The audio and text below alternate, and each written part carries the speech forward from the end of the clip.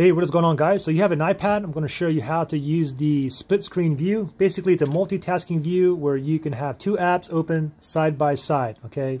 For example, you can have one side watching YouTube here. You can make comments. On the other side, you can have your Safari browser up. You can read the news. You can have your email up. You can read emails. You can reply to emails. Anyway, very, very simple to do. And you're also able to rotate this as well, okay? So anyways, how to get this started. For example, let's say one of the apps that we want to use on one side is YouTube, and the other side we're going to go ahead and use this Stocks app right here, okay? So first thing is, I'm just going to go ahead and open up YouTube here, and then what you have to do is go ahead and from the bottom here, you need to slide up a little bit like this until the docking area pops up, okay? So I want the Stocks app, but it's not on here, okay? So what I need to do first is let me just go ahead and open up my Stocks app. So I'll go ahead and open it up, just open it, and then just go ahead and I can just go ahead and close it, okay?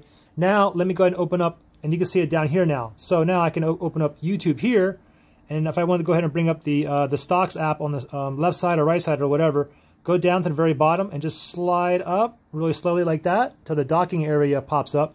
And now here's my Stocks app. Now I can just press and hold. Now I can move it over here, or I can move it over here. Okay, it doesn't matter. So let me just go ahead and drop it here. Now, see, the thing is right now that this isn't a split screen view, okay? What's happening here is basically is what's called a slide or a slide over.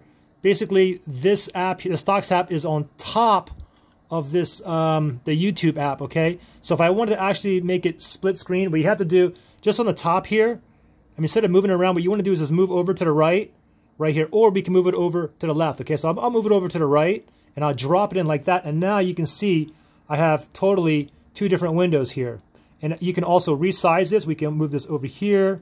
We can go ahead and move it over here. Now the thing is, if I wanted to go ahead and close this window out, you can't just go like this, and then, for example, if I open up YouTube, that split screen here is still going to be the same. Even if I just open up the Stocks app, it's still going to be split screen. So what you have to do, open it back up, and now you just have to slide over to one. So for example, if I want only the YouTube app on here, just slide this middle part all the way over till that closes out.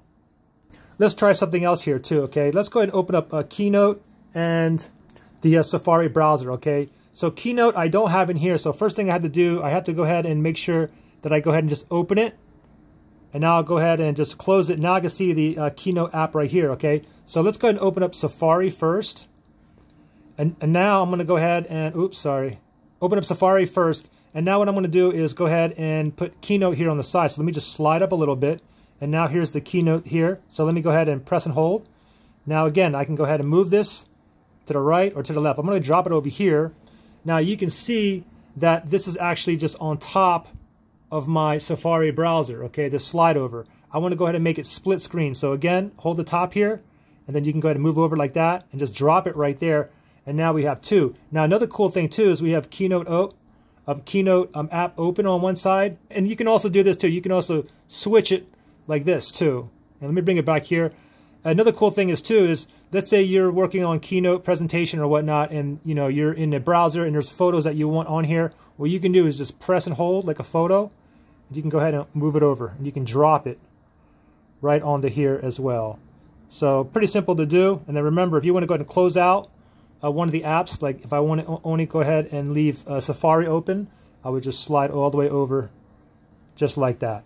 Okay, so pretty simple. Any questions, issues, comment below.